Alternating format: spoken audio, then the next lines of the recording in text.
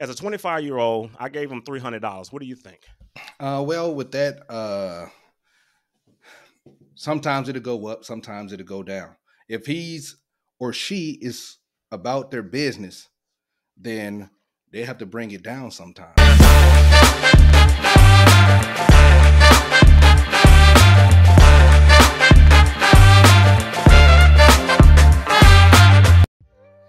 Hey, everybody, family, congregation, we are Mhm. back. We are back. Yes, Kane we and are. Mitch. Yes, we are. Yes. Hey, we finna shoot right to it. We got to get right to it right now. And congregation, family, today we're gonna start something, and it's gonna be Financial Fridays with Kane. And he's about to walk us through a budget, starting your budget, going from the job, the location. He's gonna feed us, congregation. So, Kane, I want you to take it away, sir. Oh, thank you. Thank you. I appreciate that. I appreciate that. All right. So I want to, with this Financial Friday, I actually want to make it helpful for our community, our subscribers, and for our viewers too as well, just to kind of get an insight on, how to begin their journey. And I want to start off with a 25-year-old, right? So I want to start with somebody that's doesn't have but a high school education. They're single, 25, they live in Dallas, Texas, right? So the information that I'm gonna give you are examples of, if you were living in Dallas, Texas, and how you can maneuver with that particular income. Okay, I want to start first with this website. This website I really love, and I'm gonna tell you why. It's called Smart Asset.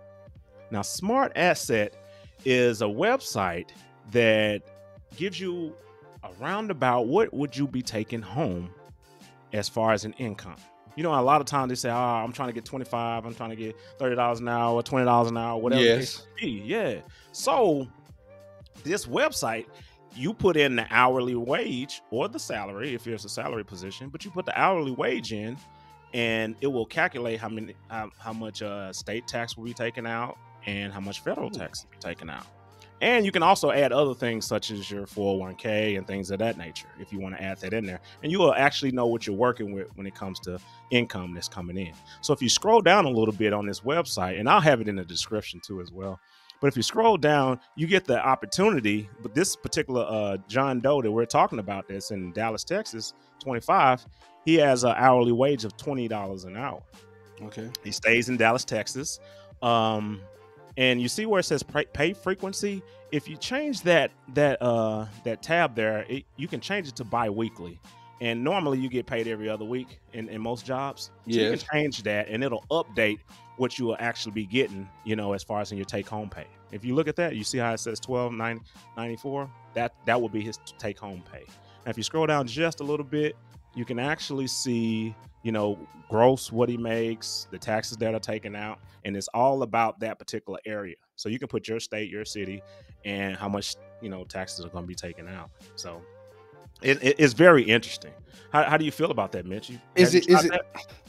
I haven't tried that, but is it that easy?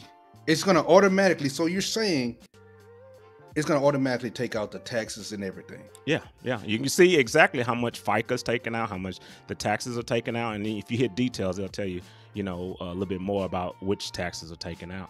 And then on the left-hand side, if you look down on that side over there, you can put the deductions that different types of deductions, and you click on it, and you can add whatever deductions you want to add on there, and it gives you, so you'll know what you're really working with. You'll actually know what you're working with when it comes to trying to figure out if this job will work for you. So, Kane, that $12.94, I believe that's what it was. So that's what he has to work with. He or she has to work with as far as every other week, as far as housing, all of that. Yes. That's okay. Yes. $12.94. Oh, this brilliant then. Yeah. This is exactly what they're making now. Since, and I'm like I said, I'm gonna put that in the description too as well. Okay. So I want to go to this $20 an hour job. So we're trying to figure out, well, if he's working getting $20 an hour, what kind of job is he doing? He's 25 years old. What kind of skills do he have? Well, this is an entry level job.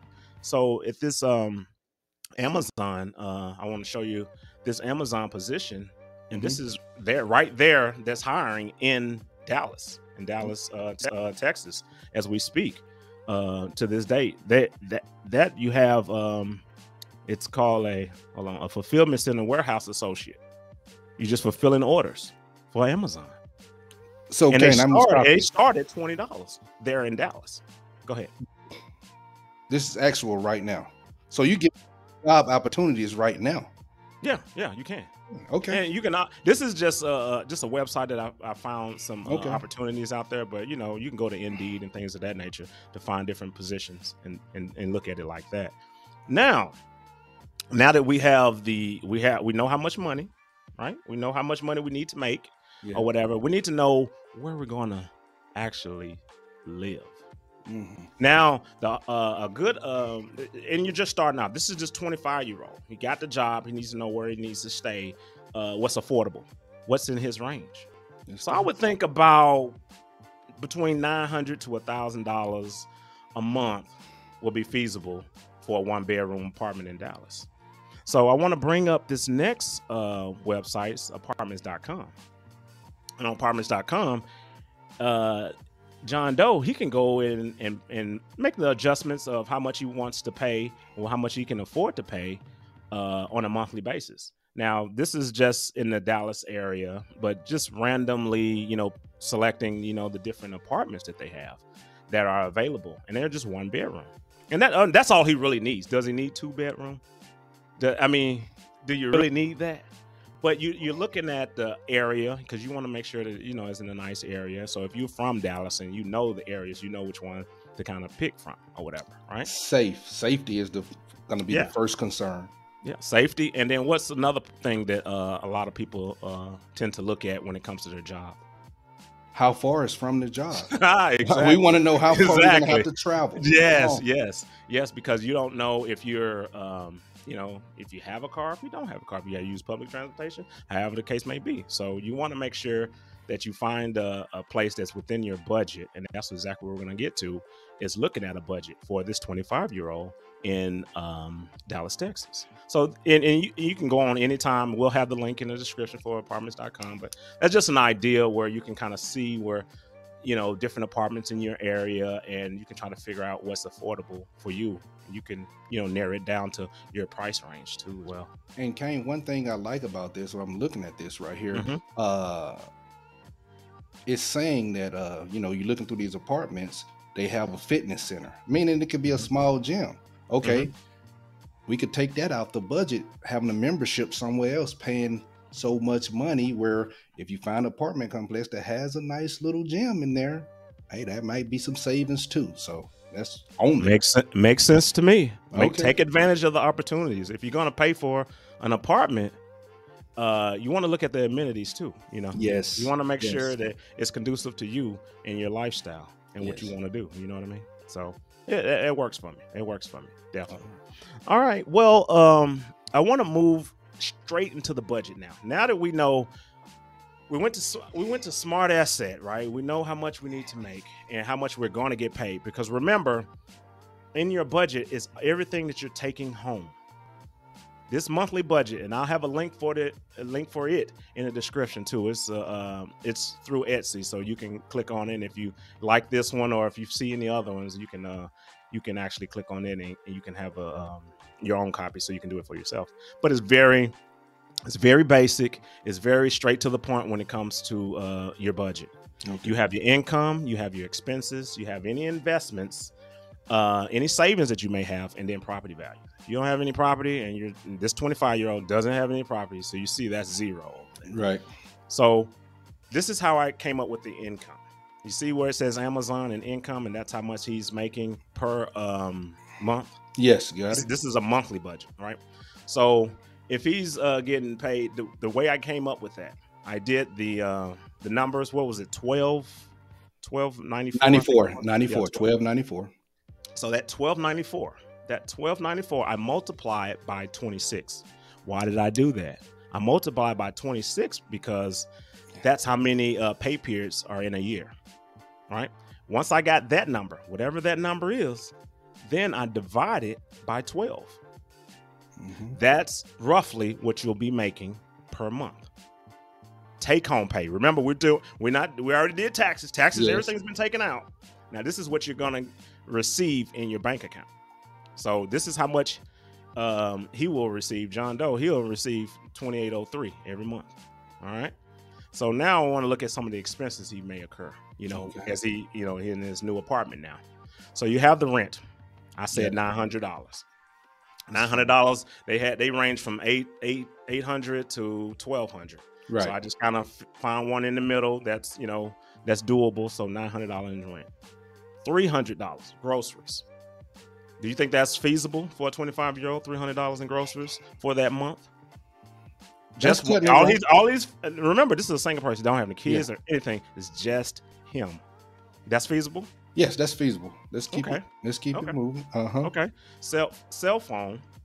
So the cell phone $75. That's because the youth, they like to have the unlimited plan. So that's $75 with Verizon. That's unlimited everything, right? You got car insurance because he actually has a car. Car insurance roughly get you a used car. Have a used car, not no brand new car. If he better get the general, because $70 that might be cheap for the insurance. That might be on the cheap front. Yeah. Well, like I said, that can be just liability because you got a used car. You see what I'm saying? Yeah. All right. So as we're moving down, we got the car insurance, and we have the electricity bill. Yes, about $80. I say about $80. Yeah, and this, remember, this whole budget is for your month. These are your monthly expenses. Remember that. Monthly expenses. So I say about $80. I did a little research on Dallas area and their electricity, and I used to live in not Dallas, but in Texas, and the electricity was ridiculous up there. But I want to make this as real as we can. You know what I mean? So you have the water bill, which is $45. You have the internet. That's what Verizon right now, they got a deal going for $50 of basic internet. You don't need any, you know what I mean? Like, do you need high speed, whatever, Right. Entertainment. As a 25-year-old, I gave him $300. What do you think? Well, with that, sometimes it'll go up, sometimes it'll go down. If he's or she is about their business, then they have to bring it down sometimes. So that might be going out twice a month. That's it, to keep that cost down. And you have to find some things that's, especially, let's just say this, Kane, because he's single, she's single, dates. What are we gonna do? Are we making enough money to date? Well, I can better answer that question if we start, looking at what our actual expenses. Because remember, I'm giving you all the actual expenses. Now, they can be adjusted. Some of those can be, not all. The rent is the rent. You know what I'm saying? But some of those things can be adjusted, and I'm gonna tell you how, or whatever. And then you can say, okay, do I have a little extra money to go on that date? You know what I'm saying? As my dad would say, I need you to paint the picture. Keep going. Right. So I said $300 for entertainment, and then we have eating out. A lot of times the youngsters like to go out and eat out all the time or whatever. So $200. The car note, that's for that car insurance. I was thinking about $300. That's a used car if they're gonna buy a used car, or if they had cash, they can actually do that. But if they don't have that cash on them, then I say about $300 for a used car. And the gas, I said about $100 in this used car. Well, I take it up maybe $50. 150. Yeah, I think it's 150 for gas. Gas. The price of at the pump is crazy right now. So that probably would go up a little. So bit. if you're saying $150 a month, then that's $75 at least. That's $75 every pay period. Is that what you're saying? Yeah. $35. It could go up, yes, because we know how the price will be $3.39, and then it might be almost $4. So I mean, it's fluctuating. Okay. Okay. Now, mind you, So this ain't no SUV we riding around in. This ain't no big gas guzzler. okay, We got to make sure that okay, we getting the okay. right person. You know. All right. And Yes. if Okay. he's doing 40 hours a week, I mean, how much driving is he doing other than going to work and coming home? And you know what I mean? He ain't going on road trips like that. He's not driving like, you know what I mean? It'll just be that commute Right. to work and back for the most part, right? That's where you get most of Yes. yeah, definitely. So now and we can go to the other side too as far as investments, but I really want to stick on the expenses. So if you scroll down just a little bit, you can kind of see what the totals are. All right. So total income for that month, 2803. Total expenses, 2420. So that means you only have a cash flow of 323. That means that's at the end of the month, that's all you got. That's all you got. So what I go ahead. Go ahead. It's tight. That's Yeah, I tight. know it's Kane. tight. Keep going, but that's very Yeah, tight. yeah. So basically, that cash flow is what you have that you can place into savings or into investments, right? Now, and I'm gonna show you how we can have more of that money too, as well. So if you look over there in the total investment, scroll up just a little. If you look over there in the total investments, I had the M1 Finance and Acorns. Those are investment opportunities that you can actually do, and I'll have that in the description too as well. And you can kind of read up on it and kind of get an idea of those different platforms. But that's just $60 a month right there. That's just $60 he's investing. That's including. I mean, if you're looking at the actual spreadsheet, we didn't take that out, so that 323 is already taken out for that investment that you're doing. Remember, this guy is just starting out. We'll build upon it. Okay. Now, this is one of the things I want to ask you when it comes to the expenses. Where do you see things that can be reduced? Eating out. We'll have to cut down on eating out. And we can change it right here in front of us. Let's do it. Eating out to what? If he's not doing 200, what can he be doing? I want to go down to $100. I'll say 80 because we need to have more cash flow. Okay. All right. I'll say $80. We have to cook. Okay. We have to cook. Okay. We have to. And cook. we'll give him 150 in gas because you say it goes up, so we'll do 150. Yeah. What other things can be reduced on here? Let's minimize some of that entertainment costs. To what? You got to give me something. I will give you from 300. I want to say 150, but I'll go 180. In entertainment. Okay. Yes. All right. Now, anything else? What else could we do? No. Okay. Because we're going to have to use the car to get around, to do the things that we need to do. So. Well, I can see a few things that can be done with the expenses, right? Okay. So one thing, that cell phone bill doesn't have to be $75.